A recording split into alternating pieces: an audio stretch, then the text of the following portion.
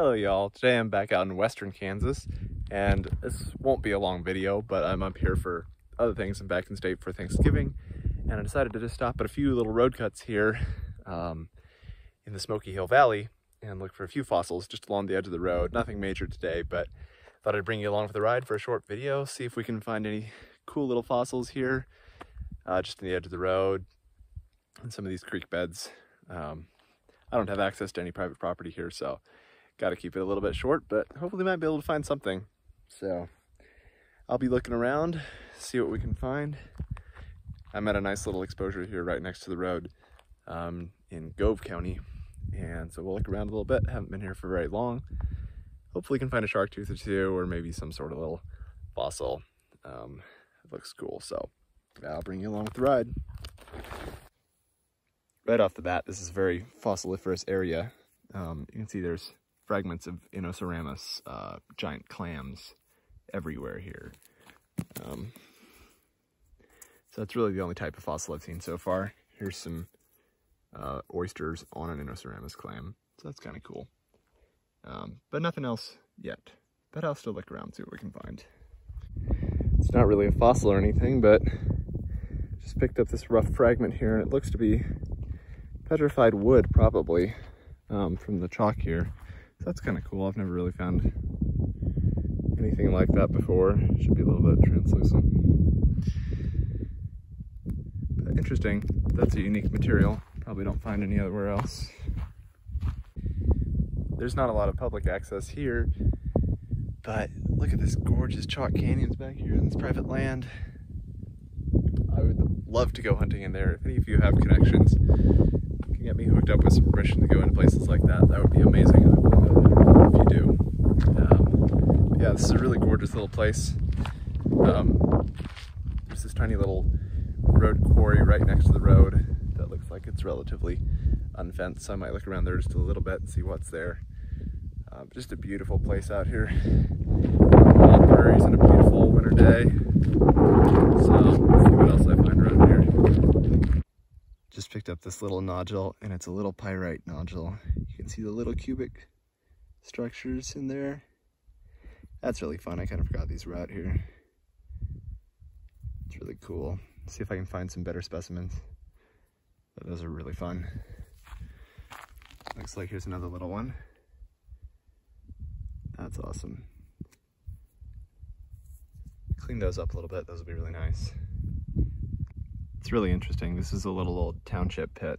Not really a pit, it's just kind of a parking lot next to the road. The gravel here is really interesting. It's all sorts of clam pieces, Inoceramus clam chunks, and then a lot of other pretty interesting gravel that I haven't seen a lot of before.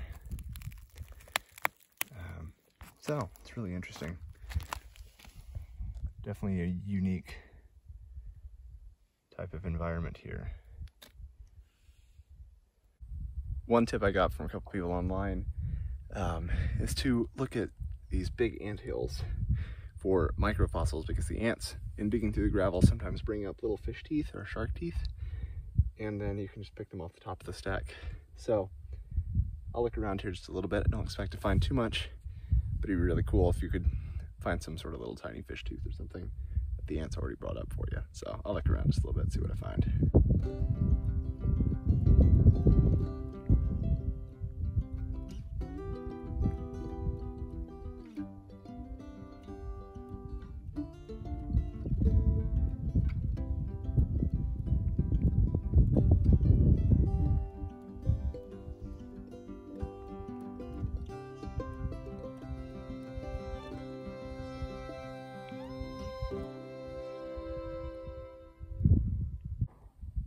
Well, not seeing anything in this ant pile, but not too surprising. But hey, I'll look around a little bit more, see what else I can find in this spot.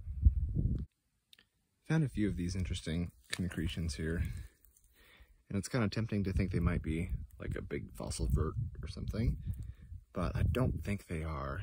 I think they're just sulfide concretions that have kind of oxidized away in the limestone. Because if you break them apart, which I can't do, but they just look like limestone inside, kind of stained by this iron color. So it looks cool, but I don't think it's actually anything exciting. Nothing too crazy here, but it's kind of cool because you can actually see the whole outline of the Ceramic clam here. And it's not often that you see them in place like that. There's a hole in there, another hole in there, and then mostly hole in there. So that's kind of interesting. You get a sense for how big they were, although these did get much, much larger, up to several feet across. So that's cool. And oh, spotted another pyrite cluster here. That's pretty cool. I forgot about these, and these are really pretty unique. So I like that.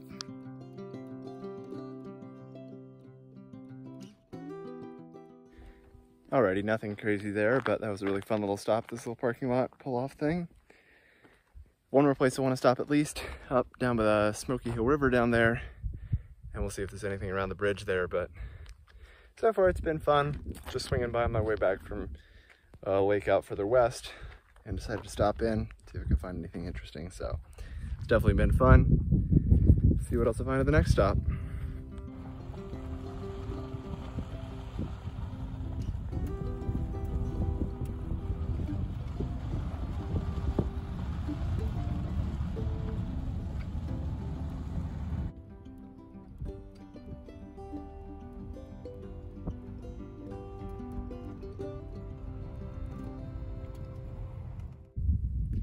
This next place is kind of cool.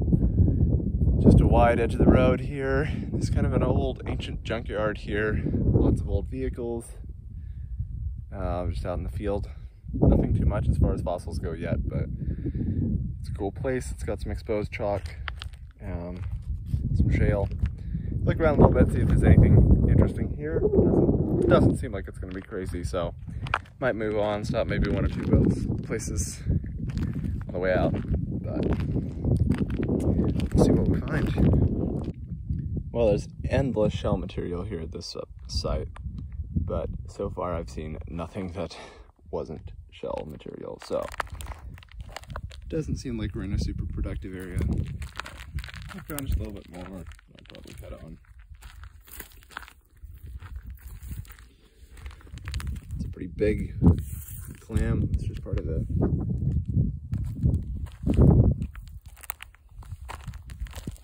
whole big oyster plate there. Anyway, just another beautiful day out here though. Gorgeous weather. Here's some cool, really old farm equipment.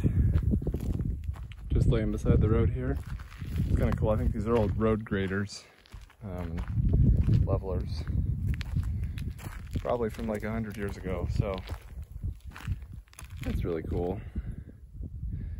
Some of that old equipment out here probably hasn't moved in 100 years either. Little pulley. Anyway, nothing too crazy showing up down here. Although, you can always hope for some last minute find here. But I don't think so. Anyway, thanks for watching, y'all. I know this was a really short video and nothing too crazy happened, but just wanted to make it because I was up here anyway and to prove that I'm still alive, even though I am super busy in college these days. So good, really good to get back out in Kansas again and look for a few fossils, even if I didn't find too much. I want to come back to this area and hunt it more. So again, if you have access to land or know where I can get access to land, that would be amazing. I'd love to come out with somebody and spend a day or two out here looking for fossils, like real marine fossils again. That would be amazing. Another thing I really want to do while I'm up here sometime is find the moss opal that's found in a few different counties in this area. I know a lot of people who have found it, but I don't know where. I don't know exactly how to find it. So if you know, please let me know. I'd love to come up here at night with a black light and look on these roads. I'm sure you could pick up a few pieces. But if any of you know where the original source of opal is up here, I'd love to come dig it with you. So let me know. But other than that, until next time, I still got a couple hours home. Go hang out with my family for the rest of the weekend. So hope you all get out there, do some rock hounding, do some fossil hunting, see what you can find, and have a good time. Till then, I'll be studying, but I'll be back out as soon as I can. So we'll see you next time.